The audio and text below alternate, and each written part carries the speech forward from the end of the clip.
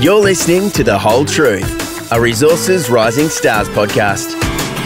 The Whole Truth podcast is about to hit the road with Greenvale Energy. I'm Paul Armstrong. Greenvale specialises in bitumen. Yes, I just saw your eyes glaze over right there and then. One would say, why would I invest in bitumen? Could you give me anything more boring? And that's exactly the point we make on this podcast. Mark tells us all about why the company is going to be Australia's only supplier of the key ingredient in bitumen, a little oil called torbanite. It gives off that lovely smell that we're all familiar with when we see a new road being laid. In addition to bitumen, the company is also planning to drill wells in the Northern Territory to look for helium. We're not talking helium just for use in those balloons that you all love to make your voice squeaky. We're talking helium that has a whole lot of scientific leading edge applications throughout things like MRI machines and the like. The market's soaring, the price is soaring, and again, the company's in a great position to develop an asset with a difference. Mark's passionate about what he does. Yes, you can be passionate about bitumen, and I think you will be too after you've heard this podcast. The chairman is Neil Biddle, the man behind the great Pilbara Minerals lithium development. He sees things coming before most people. Neil thinks he's on another winner. Listen to the podcast and see what you think.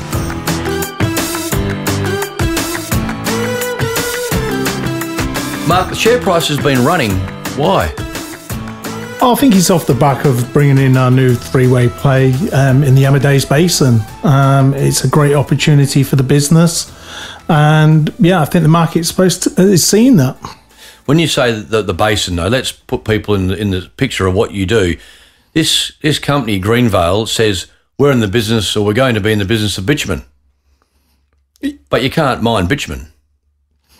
No, well, bitumen for us is we've got a mine site that's in Alpha, which is probably about a 2-hour drive from Emerald, just to give people perspective about where it's located. The torbanite and the canalite that we have is very shallow. It's only around 50 metres deep. So it's more of a quarry than a mine site. So what is torbanite? Torbanite's an oil shale. So torbanite and canalite, which we have, if you were to look at them, you'd probably go, oh, that's a coal, but it's not. It's an oil shale. So what you do with it is we're using a liquefaction process, which means you had hydrogen as a pressure. You can use a carrier oil, you heat it up slowly to around 400 degrees. It breaks down, it's blended, it's mixed up. And then at the end of the process, you take out your carrier oil and you're left with a heavy oil. And that heavy crude oil contains asphaltenes, and asphaltenes is what gives you your bitumen binding products. Right, so let's put this in the terms that people are familiar with. You look at bitumen on the road, you see it being laid, that smell that comes off it, is that emanating from the oil? Yes. So that is actually what you call torbanite, in simple terms, that you're going to produce that binds the gravel and the stones and all the rest of it together to make what we know as bitumen or tar. That's it. The bitumen binding products, the bitumen products get blended with other products and stones and other things, and that produces your asphaltenes. Your asphalts that go onto your roads. So do you plan to sell the torbanite, or do you plan to mix it with the stones and the gravel and all the other lovely goodies and say, here's bitumen? No, we're going to sell the bitumen binding products. So we're expecting, we'll know more in the coming months of what products we've got. Ready to lay? No, it will still go to a refinery, and then the refinery, it'll be blended with other things to produce asphalt that goes onto the road. There's a lot of roads in Australia now. No one's producing torbanite. No. Where does it come from? So it's a byproduct of heavy crude oil. So at the moment in Australia, you've got oil refineries in Geelong and Gladstone. They're both like crude oil. So we're not producing heavy crude oil in Australia. So it all comes from overseas. So somewhere like, for example, China, they have big heavy crude oil refineries. The bitumen becomes a byproduct for them. They put it on oil tankers and then they ship it across the world to us, heated up at 240 degrees, producing a lot of emissions. So all the roads in Australia are made from imported torbanite? Yeah. Well, not torbanite, heavy crude oil. Heavy crude oil. Heavy crude oil. Torbanite is a specialist just for us. And we've got the only torbanite reserve that's commercially in the world that we're aware of. So the long and the short of this is Greenvale Energy is saying, hey, we've got a source of this key torbanite oil, and we could become a domestic supplier of the key ingredient to make roads, to make bitumen, and we'll be the only one. Correct. So it'll be an import replacement industry. That's right. We'll be the only end-to-end producer. So it's a ready-made market, to say the least. Guaranteed market. I assume that you can supply this. Tell us about the prices and the money. What can shareholders expect to see you make? Because obviously you're not importing this from overseas. There must be some savings. Then production cost of bitumen produced using Greenvale torbanite presumably is lower than using an imported product. That's right. I mean, if you look at the market at the moment, we use C170 as a benchmark. And the reason we do that is because that's the easiest one to get readily available off the market. So, for example, Queensland Department of Transport every month release what the price of C170 bitumen is that month. So this month it was around $1,500 a tonne. Now, that, again, takes into account that it's come from overseas, it's a lot of shipping costs.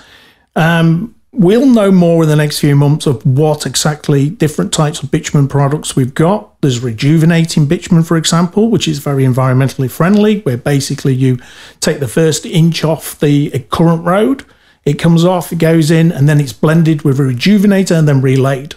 There's a high possibility we could have that, which would be great.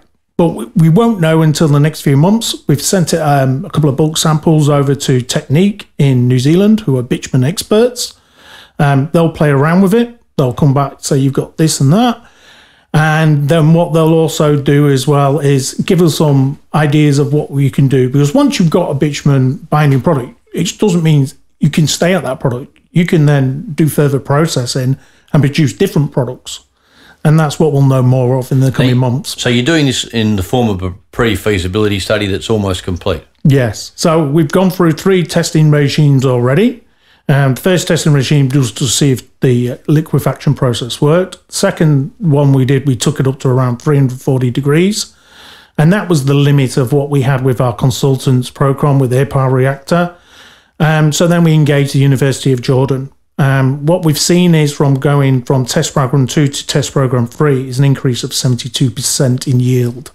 Now we've engaged the University of Monash in Melbourne. And they'll replicate what was done by the Jordanians, but they're going to be using core sample, where the Jordanians use outcrop. So we're expecting to see better results.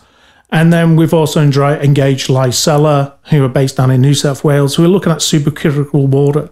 So the advantages of going with supercritical water is that it's a lot more environmentally friendly, and the capital costs associated using supercritical are a lot less as well.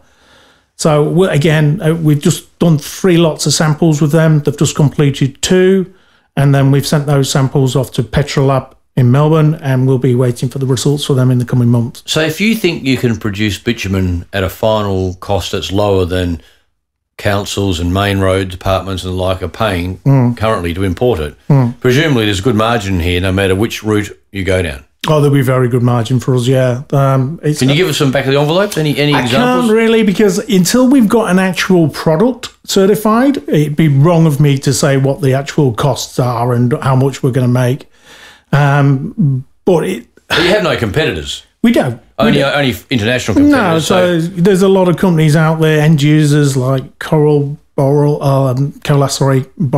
and Fulton Hogan, for example, who are very keen to work with us, because they're the ones that want the product. And how much of it comes from China at the moment? What sort of percentage of the supply? I think it's around about 30% at the moment, and then. So dare I say it? Are you going to tell me that bitumen's about to become a critical mineral? You're going to put your hand up for some of Elbow's $4 billion? Well, the biggest concern at the moment is the price of oil. So the price of oil is going up and up and up, and it doesn't seem to be stopping. And with what's going on in the Middle East at the moment, potentially it's going to get higher and higher. So the cost of importing bitumen is going to significantly increase over there. Now, there's a geopolitical risk here too, isn't there? I mean, as you rightly say, a chunk of it comes from the Middle East. Plenty of reasons to be concerned about the reliability of supply there at the moment. China gets caught up in the whole China Pacific ding-dong there.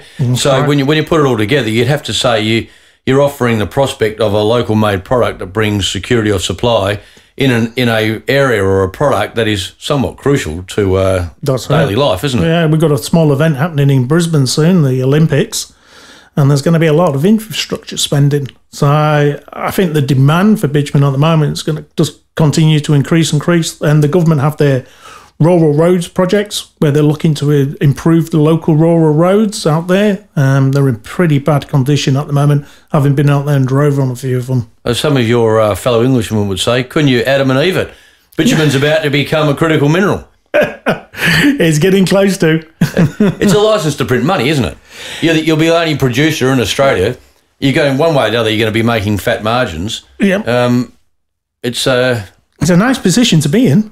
Excuse the pun, but it's a road to riches, isn't it? It could well be.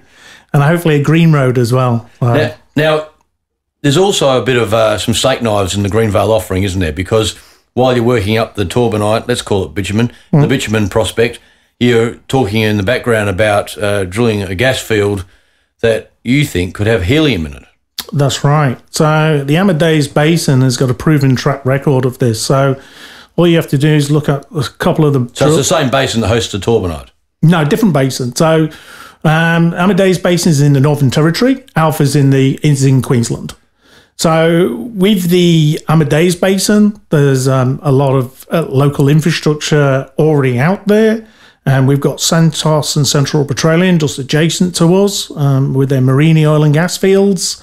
And what we can look at historically is what's been drilled. So if you look at one of the wells, Mount Kitty, for example, what we're seeing from there is 9% helium and around 11% hydrogen. And then also you've got about 30-40% natural gas as well. So this suggestion that you make that your field could contain helium is based on those nearby to you? That's right. So we've got data there to go and look at and see that there is helium there, which is great. Now, put us all out of our misery. We all know that helium is pretty much used to put into balloons, which then some naughty kids suck out and gives them a squeaky voice. It must have some more commercial uses than that. It does. So let's say a couple of things that everyone knows. MRI machines. So every MRI machine uses 700 litres of helium a year. So just think about how many of them there is in Australia and how many there is around the world. Semiconductors, again, aerospace. It's used in so many things that you wouldn't believe. So the helium market's huge. So at the moment, it's about 6 billion cubic feet. That's what they measure it in, BCFs. The demand for the world at the moment is around 6 BCF, and over the coming years, it's going to go up to around 10 BCF. So the market year on year is increasing. Semiconductors, fiber optics, MRI, all that industries are increasing year on year by about 8-10%, some even more. So what we're seeing is the demand going up, but the supply is actually coming down. So where are you up to in terms of trying to ascertain whether your field or your reservoir contains gas and or helium? So the first thing to do is go out and do 2D seismic. The reason you do 2D seismic, it will tell you exactly where to drill. So it give you a better indication of where's the best plot. And what we want to do is drill in a location that will give us an indication of the three-way play. So what our plan is at the moment is complete 2D seismic by middle of next year. And then once we've identified a drill location, going to drill in as soon as possible. You don't know when you'll spud that well? I'm hoping early 25. If we can get the 2D seismic completed by mid next year and then go through the approvals pathway and then hopefully early next year. I mean, early 2025. Gas discoveries are fantastic, obviously, for investors, and there's been some vast wealth made out of successful gas wells. But, of course, they can be hit and miss, of course, and they're very long time frames, as you say. Even here, you're talking about 2025 to spud a well. But is the investment pitch here for Greenvale that you've probably got one of the most reliable scenarios on your hands, producing bitumen, no local competitors, selling it to a ready-made market that needs the product. It's hasn't got any choice. It's what you might call, the economists would call, inelastic demand. You need it has to be there. Relatively straightforward proposition, you would think. And then the cream on the cake is we're going to drill this well, and if it comes in well, we're all off to the races. That's right. And if you look at the moment, the helium market in Australia, you've got Darwin LNG. They're the only ones producing helium in Australia, and they'll be shutting down over the next few years. So then what that means is you won't have a domestic source of helium. It means you've got to import it from overseas again. And what you do then is import liquid helium. So if you look at the market at the moment for a contracted helium, it's measured in thousands of cubic feet, MCF. You're looking between $450 and $500 per MCF at the moment for a contracted price. If you're looking at spot pricing, you're looking around $950 to $1,000 in spot pricing. Now, if you then have to convert it to liquid helium, you're talking between $1,000 and $3,000 per MCF. Now, Australia's looking down the barrel of having to play that soon once the LNG plant shuts down in Darwin. An outsider might look at this first blush and say, gee, bitumen and helium, unusual bedfellows, but in fact, on closer analysis, obviously they're both petroleum products, so there's a synergy there, and they're both in Australia, neighbouring states. And in fact, they're complementary to the extent that one is a relatively short to medium proposition, relatively low risk in the scheme of resources development projects. As we say, ready-made market, no domestic competitors. It's, as these things go, it's a pretty straightforward proposition. And then you bring in the steak knives that somewhere down the track we're going to drill this well, and if it comes in, well, hold on to your hats. Yeah, exactly right. I think you summed it for up a very market well cap there. of what? What do you get this exposure for?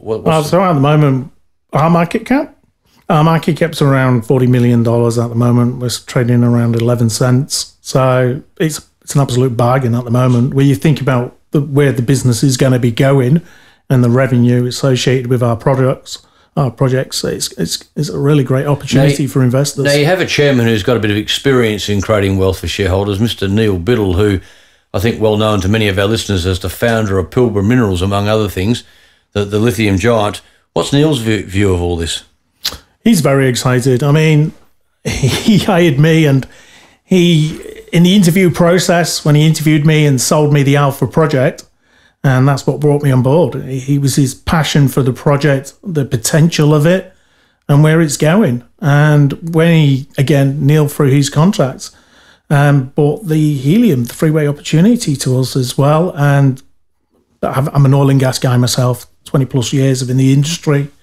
So I know this industry very well. And when he brought this one to us, it was too good to refuse. It's an absolutely fantastic opportunity for the business and shareholders. I mean, Neil Biddle does have great foresight, doesn't he? I remember in the early days, him pitching Pilbara when the share price was about 2 odd cents, and he was actually telling people that there was this going to be this big push to things called lithium batteries and electric vehicles, and the key ingredient was lithium, and they had a lot of lithium up in the Pilbara, and it could be quite valuable. Now, he was ahead of his time, and of course, history shows that he was quite a pioneer in that industry in Australia, and the people who followed him, his disciples in the Pilbara, did very, very well. He's playing the same game here, isn't he? He's saying, hey, this isn't going to happen in the next 5 minutes, but it is going to happen, and when it does happen, there's going to be substantial sums made along the way. That's exactly right. I mean, the helium play, there's a big helium market at the moment, but the demand for it's going higher and higher. And if you look at hydrogen, we all know at the moment the hydrogen market is going to come. So in the next 5 years, there's going to be probably a hydrogen out there in Gladstone. I think that hydrogen makes sense in Australia because of the distances we have to travel. So electric vehicle, heavy goods vehicles, I don't think will work. If you've got a helium trucks, and it works. And you only have to look over to Europe or look at the UK. All the buses and everything in the UK now are helium. So the technology's there. I think it's so. There's another element of complementary assets, isn't there? You've got the road, and you've got the helium that powers the bus that drives on the road. Exactly. Yeah, hydrogen. Yeah, the hydrogen. Yeah, that powers the bus. Exactly. They complement each other. And the hydrogen industry is great. And what we've got is natural hydrogen. It's considered like gold hydrogen because it's naturally. You're not having to produce it. So everyone talks about hydrogen. They mainly talk about green hydrogen, which you have to manufacture. You have to produce it. So you have an electrolyzer, and then you have a renewable energy source. And that renewable energy source produces goes through powers the electrolyzer, which in then turn produces hydrogen, which is very costly. And that's the reason that the hydrogen market at this stage hasn't really took off, because of the cost associated with it. So what's the next share price catalyst here? Just to wrap up here, is it the PFS on the bitumen? That's what it's all about? Yeah, I think over the next few months we're going to have some fantastic news. We've got our resource upgrade coming out in a short time. So that will increase our resource from 18.6 million tonnes, what we have at the moment. And then over the coming months, we'll be releasing the results from Lysila and Monash, and then all building up to the big one, which will be the PFS that will come out Q1 next year. And I think it'll probably be at the right time with the current market for it to come out as well. Bringing it out this market at the moment probably be wasted. So I think it's been a blessing that we've been delayed to some degree. So well, we look forward to the arrival of the PFS. It's a fascinating story, certainly one with a difference. I think the torbanite, or rather should we just call it the bitumen story, is in many respects a pretty straight up story. And there's obviously a few hurdles to jump as you go along, but you can see it is as we say, a road to riches if indeed you can prove that this will work, which you obviously seem very confident about, as you wouldn't have got to PFS stage. And there's a ready-made market. Mark, thanks very much for your time. Thank you for having me. You've been listening to The Whole Truth, a Resources Rising Stars podcast, produced by Resource Media, hosted by Paul Armstrong for Reed Corporate. Please note that Reed Corporate does not provide investment advice, and investors should seek personalised advice before making any investment decisions.